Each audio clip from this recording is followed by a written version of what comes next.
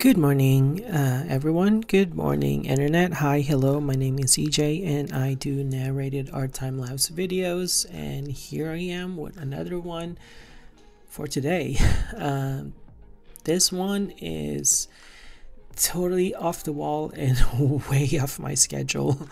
I didn't expect to do this over in the weekend, but I did, and it was fun. I had a great time doing this. But basically, this illustration is for the character design challenge in the Facebook group for the month of January 2021. I wasn't planning on originally doing the character design challenge simply because I have my own art projects that I wanted to take care of, and I originally wanted to prioritize my art projects, but I don't know what happened this weekend. I guess I just felt like going rogue this weekend, and so I did. And it was fun because the best thing about this particular art process that I did was that I got to hang out with some of my really great friends. And so yeah, I mean, it was just kind of like a drawing jam session while hanging out with people over on the internet. So yeah, I started initially on Friday doing this sketch that we're watching right now. This was done initially Friday night, and then I kind of stopped doing it, and this one right here was Saturday morning. This particular sketch was done on Saturday morning, January 9th, I think. And I was hanging out with Ramin, and Ramin Afshari is the founder of sketchzone.net. We have no connection at all with the Sketch Zone podcast. There's another group called Sketch Zone, and they do podcasts, art podcasts. We're not affiliated with them. We are sketchzone.net, totally different group. We typically hang out in Discord and do artwork. So yeah, I got to hang out with Ramin, and then I eventually finished this up, this particular illustration on Sunday, January the 10th. And that one was really fun because I got to hang out with my old college friend, Derryl Verret, while he was watching me do this particular work. So yeah, it was just fun weekend in general. It's slightly hectic because, again, when I try to do illustrations, it's either a speed paint, which is a work that's under 5 hours, and or a long grind, which means that I'm doing a full render illustration, which is around 30 hours.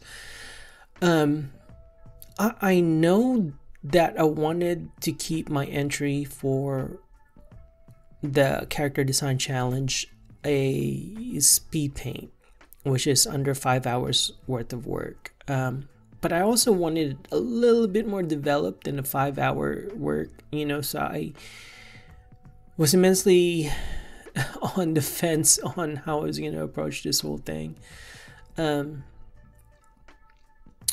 But yeah, I guess I can go talk about that in a sec. I guess the most important thing for me really to talk about is what's going on in our screen right now. So at the very beginning, I did a few sketches, just warm-up sketches and whatnot, and then these right here were just a bunch of thumbnail sketches for the overall look.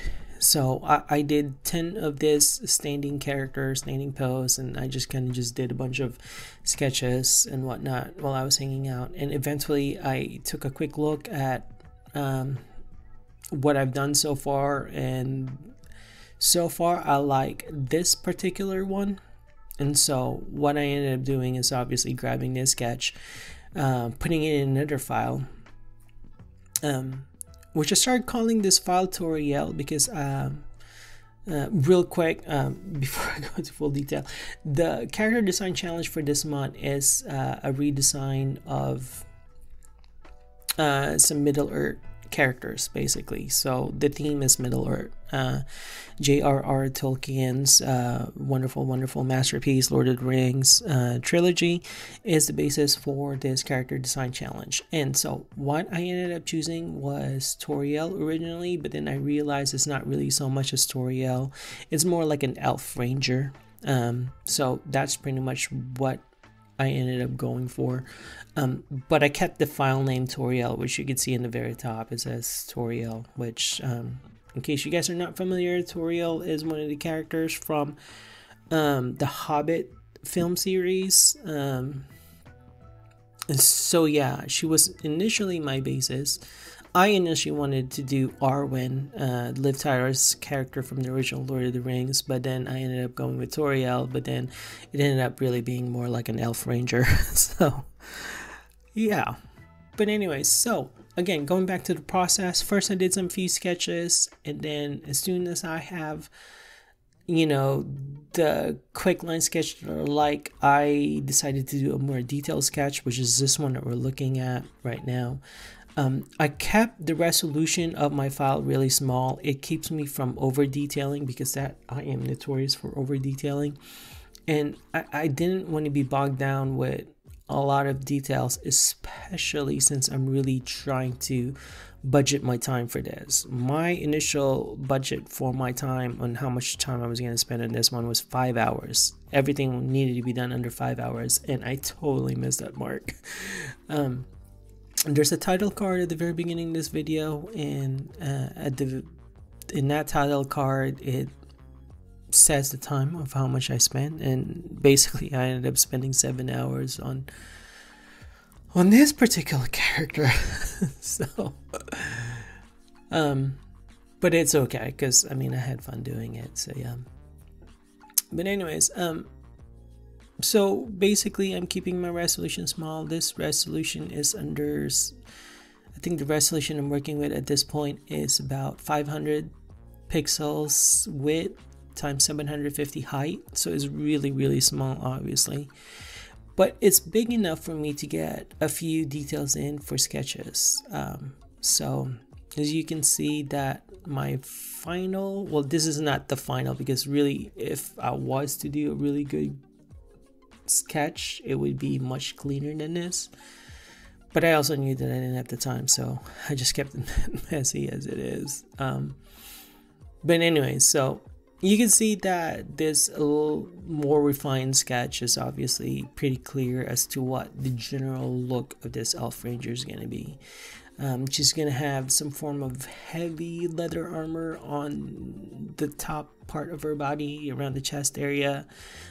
She has some form of skirt over her pants, and then of course belt with little pouches on her waist, as well as on her right leg. And then of course she has some form of arm guards, leather arm guard on her lower arm. So, and then boots, of course, so she looks kind of soldiery, which is the one I was going for. But now that the sketch is done, I was gonna start on the coloring process. But before I started on the coloring process, I wanted to take care of the floor. Character design challenge, one of their rules is that the background really shouldn't be so super detailed, which kind of makes sense, because if you have like a super detailed background, it will distract the viewer from looking at the character, which obviously is the main part of the challenge, is the character. And so I didn't want to go overboard with the background, you know, but I also wanted something for the background. And what I really wanted was a marble floor, which eventually ended up having marble floors. And that, the original suggestion by Ramin was to go for wood. He was suggesting that I should go for wood, but then I ended up going with another pattern after hanging up with him. But yeah, so I ended up with this pattern that I got from textures.com that is pretty much a marble floor pattern, and then that's what I ended up using. But initially you saw me use like a wooden texture, and then I was going to do the wooden texture, but then I decided against it. I was like, let me just repaint this by hand. So that's what I did with that quick sketch. You know, I kind of gave myself a quick idea of where the perspective lines will be for the floor and where the panels are going to be. And then as soon as I set that, I did my quick coloring process, which my coloring process goes by really quick. My whole point in doing a quick coloring process is I just basically want to put down some colors and then blend them all together with the smudge brush, just so that I could have this readable shape that I could use as a base paint to put my details on. So when I do my coloring process, I use David Revoy's random mech brush with random hue setting on it, and I just put in a bunch of colors based on a color scheme that I got from what is that website, Instagram called Color Palette Cinema? Oh, that one. Color Palette Cinema has great palettes that you could use, and so I grabbed a bunch of palettes from that group, and I basically use that as my base colors essentially. And so I would pick a color from one of those palettes, and then with the random hue, I get a little bit more hue variations, and then lay them down real fast, real quick. In this case, I went for something warm for the character, and then a very cool background. And then as soon as I have all that quick coloring process, I obviously does my whole smudging thing, which is what I'm doing right now. You can see me doing my smudging action. The whole point of this smudging action is just kind of blend the colors in. I'm really careful with this particular action because I can overblend with the blending brush. I want to make sure that when I do my blending that my shapes are still readable. In this case, I could still read where her face is, I could still read where her chest is and her arms, and I could read the quasi marble floor that I've laid down so far. So, and then now after I'm done with the smudging, I get this whole nice base paint that I do my detailing on. So but before I proceed with that, I'm gonna do like a quick edit with the floor, what should happen in the next few minutes. I'm gonna grab the texture, the photo texture that I really ended up using. Oh, well, before I did that, I obviously did some minor color corrections, which I just did just now. And then this one right here is a color overlay because I didn't want the initial smudge. The initial smudge was too colorful, so I wanted to make sure that there's a semblance of color similarity between the different parts of her outfit. So anyways, here's a photo texture, and basically I'm just trying to get it all to line up with what I've drawn so far, and then I'm doing quick edits with that, and then I'm gonna merge that photo texture real quick. And the thing I do with photo textures is that I used to paint over it, but now I smudge it just to make it look more painterly, because I just don't want it looking too photorealistic in a way. I really want the overall look of my painting to be more painterly rather than photorealistic. So this is the reason why I smudged that photo texture. Just get me a few more details in there. And then as soon as I'm done with all of this, I up the resolution to my maximum resolution, or to the resolution I eventually ended up working with, which I think was 5250 for the height, and then I forgot what the width was. But as soon as I have that, then I start my detailing process. I have a 3-step process for my detailing process, which is basically I delineate my edges, make my edges sharper, just so that the shapes could read clearer. And then I accentuate my shadows. If my shadows need a little bit darkening, I accentuate it. And then I add highlights. So in this case, I'm starting with the floor first, detailing it, and then eventually I will move on with the girl. And while part of this video is going on, I'm going to let you just hang out and watch for now, and I'll come back with a few more of some of my ideas and thoughts about this piece later on.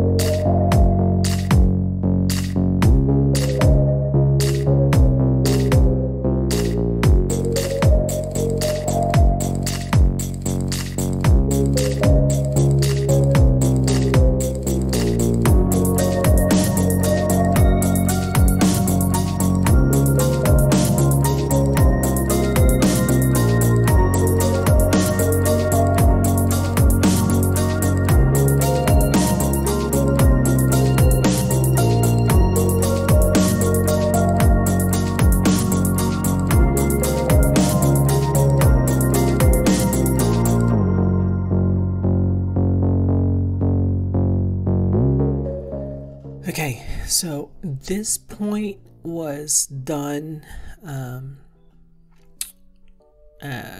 January 9th. This was right about the time I wrap up all the drawing and all the painting that I did on January 9th, Saturday. And then I picked everything back up again on January 10th.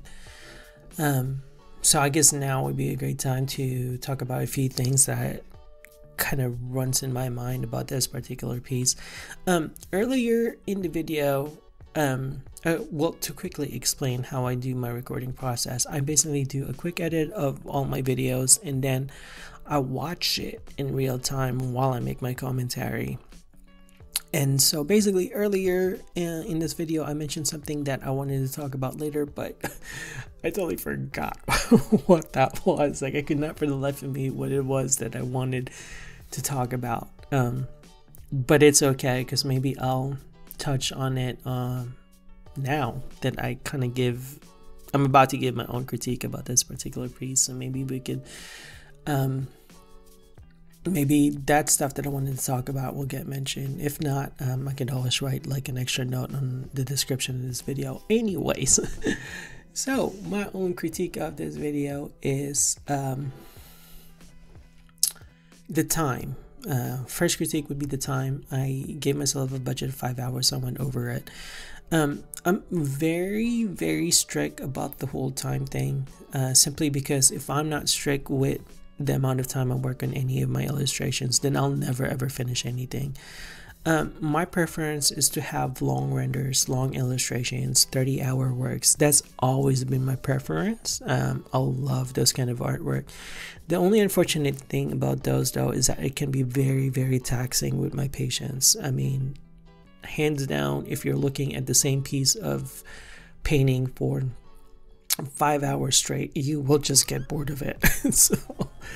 So what I typically do with my long render illustrations is I try to stretch them out as much as I can. So I typically work on like 1 or 2 long illustrations at any given point in time. And when I started this piece, I have like 2 in the queue. And I didn't want to start another one, especially for this challenge. So I decided that I was going to keep this as a speed paint. And what I considered as a speed paint is anything done under 5 hours. Any work done under 5 hours is what I would consider speed paint. I'm basing that time based on plein air times. Plein air is when you paint on location with your easel and your acrylics or oil. If you paint in the morning or late afternoon, you have about 2 hours to do a painting. The light shift, the light and shadows change because the sun moves. So early in the morning and late in the evening, or early evening, late afternoon, the light changes so much that you only get 2 hours of painting. You get about 3 to 4 hours of plein air painting if you're doing it at noon because the sun is high up. And then at night you can have as many hours as you want because it's nighttime. But really, I base it on the daytime plein air paintings, which is really anywhere between 2 to 3 hours. 5 hours is a stretch, but you can't technically have a 5-hour plein air painting if you're doing something at night. So yeah. So that's kind of like my basis. So I was really adamant about trying to get this done as much as I can. You know, I didn't want to super detail everything. Which is my tendency to do, which is the thing that I love the most. I really wanted to get back on the illustrations that I'm working on, the long illustrations that I'm working on. So I knew that whatever it is that I'm going to turn in for the character design challenge for this month of January 2021, it would need to be wrapped up by the end of that weekend, which I'm glad that I've managed this Sunday morning. So yeah. Originally, I was going to do the recording Sunday afternoon, but I decided to do the recording now, which is January 11, Monday morning. So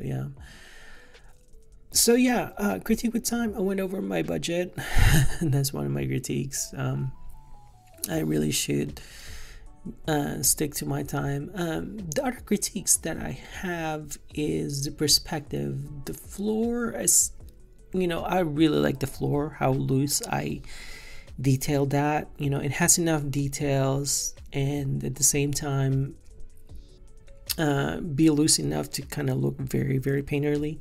So I like how I rendered it, but I do not like its perspective. And I knew that if I was going to edit the perspective, it was going to add some more time. So my quick fix for it is that the foggy background that I have on the very top, you know how the image kind of goes from really dark blue to the top to like lightish bluish onto the floor. It kind of looks like a fog basically behind her. I decided to just stretch that out, like, you know, increase the fog basically and paint more blues right in the middle background area just to cover all that up. Just because I know perspective wise it's very, very wonky. It just does not look good, honestly. So yeah, I don't like the floors. I like how it's rendered. I do not like its perspective. So yeah, those are really the main things that was kind of running through my head when I was making this. All of those things that was kind of running through my head, I knew fixing them would just take insanely too long. And so I just decided to do the simpler approach and, you know, wrap up this, you know, artwork as quickly as I can. Because, you know, I was still very much conscious with the budget of time that I have. So yeah. But overall, like, I'm happy with it, you know. And I'm happy enough that I might even tag this for a longer illustration, meaning that I could develop this some more and really, really add on to the details and refine it. You know, the face, for example, can use a lot more work. I could really make it, I could really add more details to it, but there's my fog edit right there, adding some more to it. But yeah, for an entry for the character design challenge, I think it's pretty good enough. I